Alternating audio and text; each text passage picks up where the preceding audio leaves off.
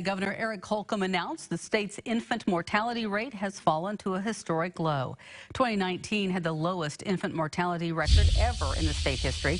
Preliminary data from the Indiana Department of Health shows the statewide rate fell from 6.8 per 1,000 live births in 2018 to 6.5 in 2019.